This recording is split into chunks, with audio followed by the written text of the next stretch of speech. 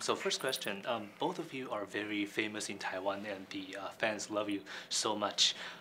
So is there any particular experience during the filming of the movie that you want to share with the fans in Taiwan?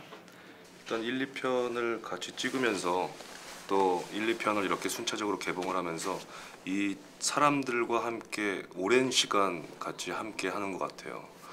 그 자체가 가장 기억에 남는 일이 아닌가라는 생각이 들어요. 지금 그 여정을 보내고 있죠. 2부의 개봉을 앞두고 지금 이 타이완에 와 있는데 아마도 지금은 모를 것 같을 수도 있어요.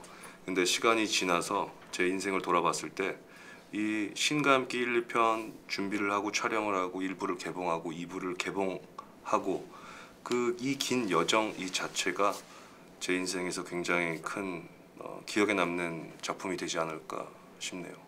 So, what was the most difficult challenge that you faced when you filmed the movie? 글쎄 CG가 많이 특수 효과가 많이 있는 작품이다 보니까 일단 상대가 없이 어떤 실체가 없이 연기를 한다라는 것이 다른 작품과 달리 가장 어려운 부분이 아니었나라는 생각이 들어요. Okay.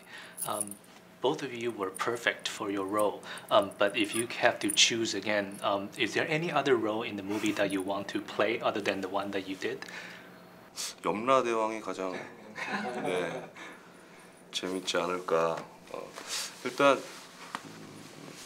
왕이어서 어떤 상상할 수 있는 범위가 좀 표현할 수 있는 범위, 뭐 외모라든지 어떤 연기의 패턴이라든지 그런 것들이 조금 더 확장성이 있지 않을까라는 생각이 들었었어요. 근데 물론 뭐 이정재 씨가 굉장히 잘 소화했죠. 근데 내가 만약에 그 역할을 했으면 어떤 모습일까라는 그런 아주 뭐라 그럴까 흥미로운 상상을 하곤 하죠. 그래서 저는 염라대왕. 저는 마동석 씨가 했던 성주신 역할. 아무래도 저와 비주얼적으로 아주 다른 그런 모습을 영화 속에서 한번 보고 싶은